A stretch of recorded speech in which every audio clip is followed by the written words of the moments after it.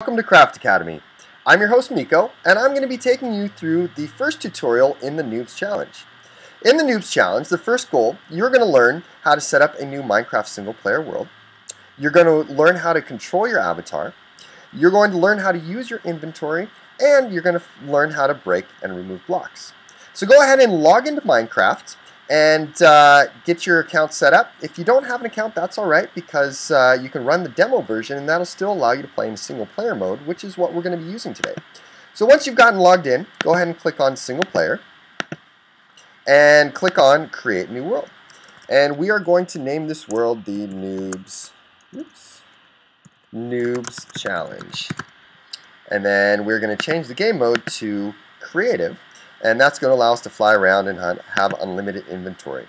And then you click on more world options. We're going to change the world type to super flat and turn structures off. And then you're going to go ahead and click create new world. I'm going to skip ahead and jump right into the world that I already created, because it takes a little while for the computer to generate a new world, even if it's super flat.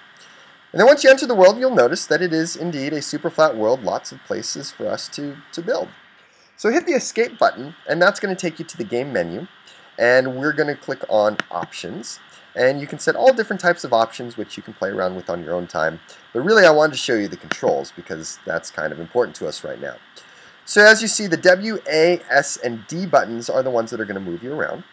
You have button 1, which is your left mouse button, and button 2, which is your right mouse button, and the I for inventory. And those are the ones we're going to focus on today. So if you hit escape, it takes you back to the game. And if you use W, W is going to move you forward, S will move you back, A will move you to the left, D will move you to the right.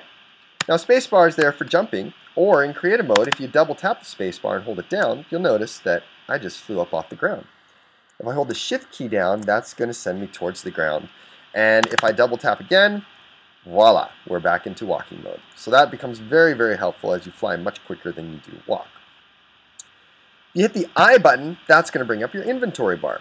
And you notice there is a whole lot of different inventory items that you can choose from to select to use in the game. This bottom row is your toolbar, and those are the items that are going to be available to you as you're playing the game. So I'm going to grab a few items, so I'm going to left click, and then left click again, and it's just going to drop those items into my toolbar. And then if you hit escape again, it takes you back to the game, and you notice those items are still in my toolbar. So in order to select those items in your toolbar, you just use the number keys, or you can use the mouse scroll wheel. So 1 will refer to the first item in your toolbar, 2 for the second, 3 for the third, so on and so forth.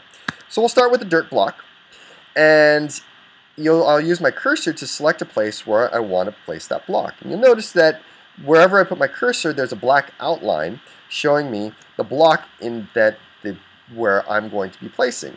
So if I click the right mouse button, that's going to place the block. If I hit the left mouse button, that's going to destroy the block. Well, let's put something a little more easy to see. So as you can see, then Minecraft and building is really simple, because all you're doing is just clicking on the areas, and that's it.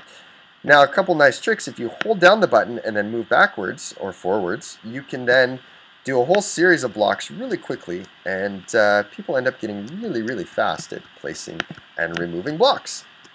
So there you are. That's the basics of the game. In this tutorial, you've learned how to make a single player world super flat in creative mode. You've learned how to control your avatar. You've learned how to manipulate your inventory, and you've learned how to place and remove blocks. So that's going to do it for us today. Thank you so much. This has been Craft Academy. We'll see you next time.